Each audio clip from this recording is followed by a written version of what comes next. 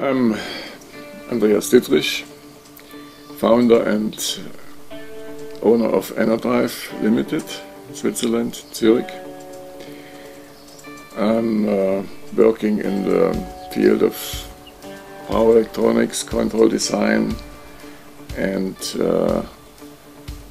applications in this field: regenerative energy, drive control, for about now 25 years. So I studied electrical engineering in Germany, in Dresden Technical University. I graduated at the same university,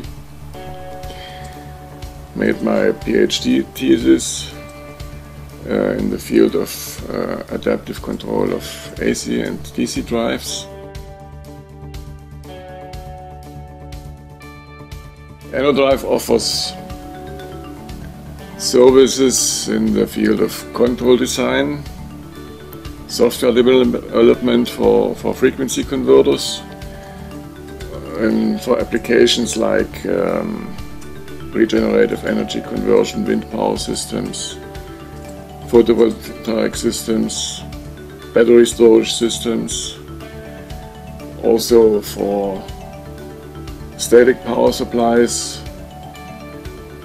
or electronic power supplies for AC applications, for systems regarding which are targeting grid quality, like active filters. Yeah, in the first place, control and software development for a company like Enerdrive would not be possible without such a device, or not effective, because I don't have the time and also not the funds, and I cannot spend the effort to develop my own hardware-in-the-loop kind of testing system, or to build hardware test stands or something like that, especially for power electronic applications in the range of several hundred kilowatts and more.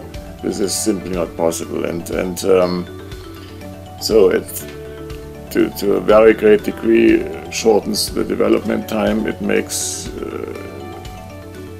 control design very effective, and it provides possibilities which you just don't have when you don't have a real-time simulation.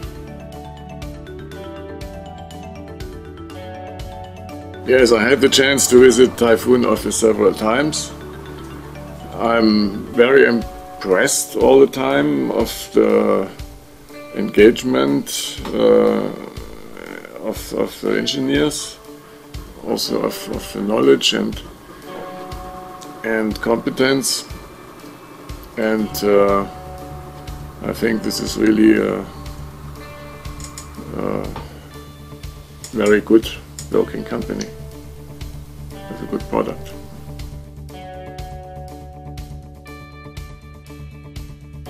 I think microgrid applications are a very suitable target for developing with an hardware-in-the-loop system. Of course, you need for real microgrid application with a number of components working together and everything, you need a quite extensive tool set already. So, but